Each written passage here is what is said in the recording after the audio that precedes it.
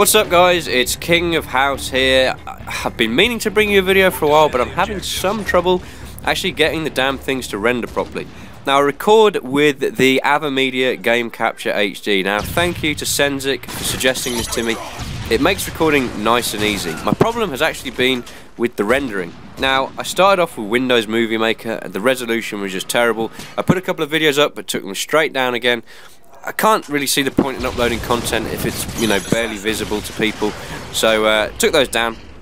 Then I went to Sony Movies HD, which is what Senzik actually uses. Put my teeth back in, and that seemed to work okay. But for some reason, when I render the videos, it was almost like a strobe effect going on. They'd be nice and bright, and then they'd go pitch black, and they'd be nice and bright and go pitch black. So I've actually moved on to Sony Vegas.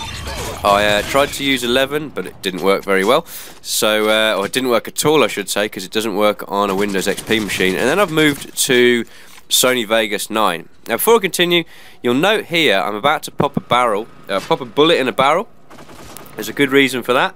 Give it a few seconds. Bang! There we go. Free kill. So I'll come back to that later. But anyway, so I'm using Sony Vegas 9. A few videos again seemed to be okay when I was previewing them, but they just didn't look very good. The first couple, the colours were off. Then I tried some colour corrections, and you know, if you saw my last video before I took it down, it was all yellow. Yeah. So anyway, those of you that know Coldplay, I'm sorry, I've just butchered such a great song. But anyway, back to the commentary. The colours, they were a problem. Then I got the colours sorted, and then the sound became an issue.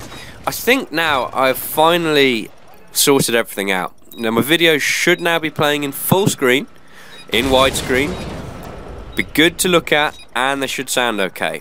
I've got my fingers crossed because this is the first video I'm actually uploading, which I think ticks all the boxes. If it works, I will start pumping out more content. Now I've got a few things planned, and I'll come back to that. Just quickly, the gameplay. You're watching a game of 4v4 Demolition on Hardhat. The team we're playing are pretty terrible, if I'm honest. The only reason I'm uploading this one is it kind of sums up my playstyle. Super aggressive, always in the enemy spawn, trying to do as much damage as I can, which means my teammates can kind of... It makes their lives easier in terms of... makes their lives easier. Jesus, I'm supposed to be British. Makes their lives easier, and they can get their jobs done better if everyone's dead, to be quite honest. So I'm running the PP90M1 with rapid fire and a silencer, and my Kimbo FMG9s as my secondary weapons. This class is hugely overpowered, but I'm playing on an American host, and as you can probably tell, I'm not American, so I'm on a 2-bar. And Treyarch, Infinity Ward tried to build in lag compensation to this game. This is my kind of lag compensation. A massively overpowered rapid-fire submachine gun, which up close is pretty devastating. Yes, if you run into a guy with a 4-bar and a striker, you know, he's going to win most of the time, but this is the job for me when I'm on a 2-bar. Hopefully I'll start recording some gameplay on a 4-bar connection, and you can see I'm happy to mess around with different weapons. You know, I've used all the different shotguns. I don't really use assault rifles or LMGs because it's just too slow for me. I like running around. If I'm not using an LMG or a shotgun, my favourite being the Spaz 12 just because it was a beast in Modern Warfare 2, I'll be running the L118 or MSR sniper rifles. I'm all about the bolt action, and I'm really pleased to say that Infinity Ward have actually decided to reward players for using bolt action snipers over semi-autos in this game. If you don't know, if you pick up the MSR or the L118, you actually run a little bit faster than people who are using, say, the Barrett or the RS ASS, which is ridiculous, quite frankly. Now, this is where this video goes wrong. I'm pretty close to my MOAB, and this is my first mistake. I kill this guy, and then instead of waiting until my screen is clear again, I rush back out here, and boom! 23 kills, blow myself up with a car bomb. Unbelievable. A few seconds earlier, I shot half a clip into that burning truck. I'm the reason it's burning. Don't know what I was doing there. I knew I was like 2 or 1 kills away from the MOAB, and I got excited and just rushed in there, and I paid the penalty by blowing myself up. I hope you found that entertaining. That's pretty much it for the gameplay. You know, it's kind of a rush game of Demolition against 4 really bad players with an overpowered class. Draw what conclusions you see as fit from that. Anyway, now the second half of this game, well, the second part of this game, we actually let these guys win this round so we can, you know, get an extra, some extra time with them, because they were fun. Here's me doing my thing, rushing into the enemy spawn, trying to get that first blood. Doesn't actually happen this game, but you know, or this round, but you know, I get an early kill. That's safe to say. Now, so what's to come on my channel? Well, assuming I have the correction, the color correction settings and the sound settings and everything else sorted, there are 3 series I'm planning. The first one actually relates to a game called Duke Nukem 3D. I was looking for something the other day, completely unrelated to this, and actually found a website I had in, I think, 1997. It was really basic. I'm not going to give you the link because it was terrible, and I had to find it on the Wayback Machine because it doesn't actually exist anymore, but the cache was there, and for some reason I managed to access a couple of files on there. Now those files were the old school Duke Nukem 3D equivalent of theatre mode, and basically I had 3 games of Duke Nukem. I have no idea what they're like at the moment because I haven't actually managed to download a working copy of Duke Nukem 3D. You need a copy of Duke Nukem 3D to watch the demo files. If I can get them to work, I think for old time's sake, and some of the old school first person shooter players out there, I think they'll appreciate the Duke Nukem games.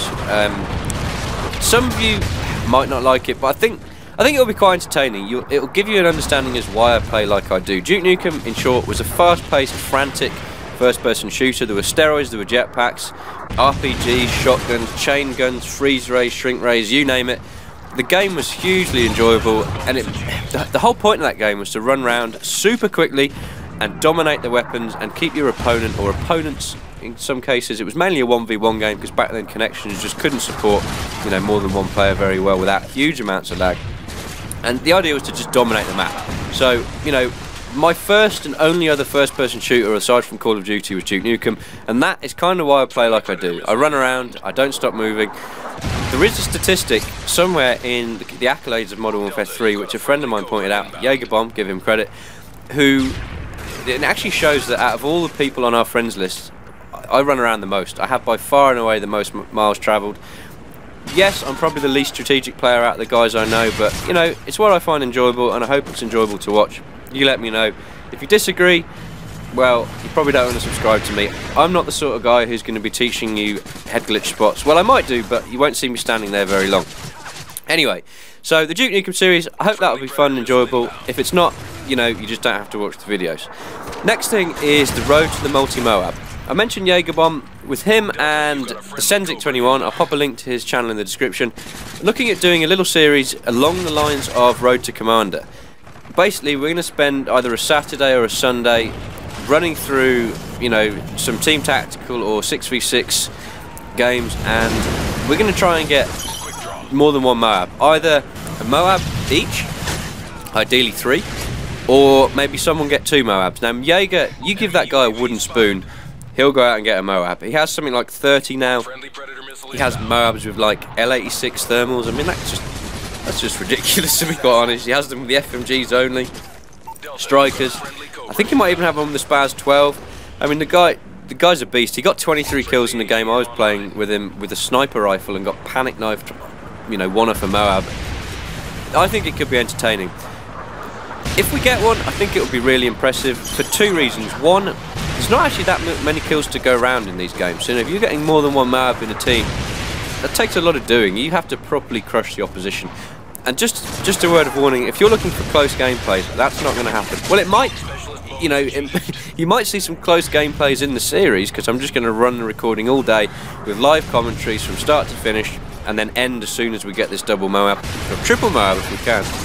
But, you know, we're not going to get these double MOABs against good players. We're going to get them against players like this, that literally spawn in, back into a corner, and you know, lay a claymore down and hide.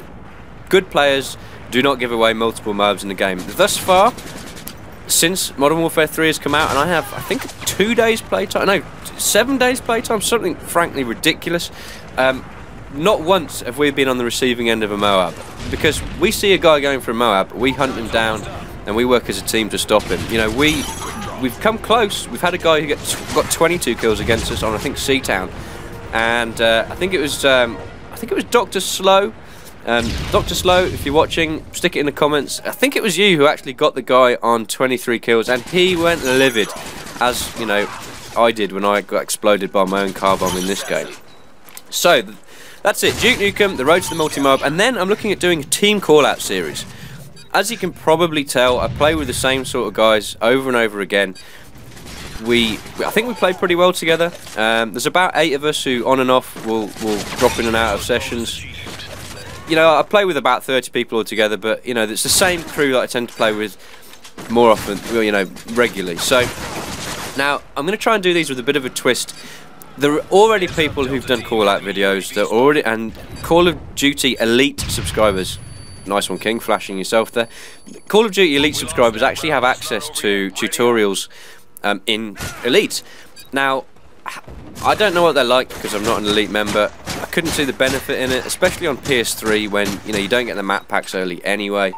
But anyway, so I'm going to do the first thing. These videos will be in 3 stages. The first part will be an overlay of the map. Now, Jaegerbomb and one of his friends, Menchaca, I'm sorry if I've pronounced that wrong, but Jaegerbomb and Menchaca have provided some map overlays with annotations on there, which I'm going to throw up just so people have some kind of a reference point. Feel free to kind of use them, download them, do whatever you want to do with them. I'll give you an overview of the maps so you can see all the callouts in one go.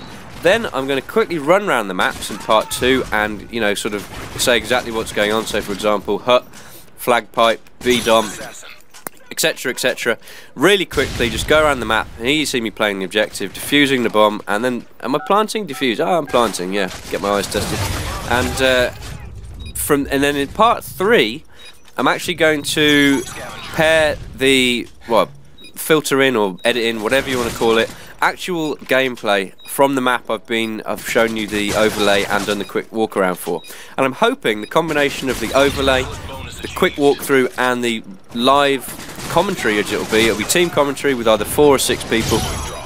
I hope that kind of helps you learn the callouts really quickly. Now, the callouts are really important. If you've got a team of guys, or even random guys communicating with one another, it makes life so much easier. Now, I managed to jump out of the way. That guy's Martin Gray. Just quickly, death streaks. What? I mean, I just don't get it. Why? Socialism gone mad. This is a game, you know. You don't need to make the playing field level. If someone sucks, let them suck. I know it's all about sales and stuff like that, but just stop it. Stop it. Do not put death streaks in these games. It annoys the hell out of me. That pretty much brings this video to an end. I hope you enjoyed the commentary, and I hope you're looking forward to the Duke Nukem Road to the Multi-MOAB and Team Callout series. Any questions, comments, particularly about the render settings, please leave something. Well, please leave me a comment below. It does help me. So until next time, take care.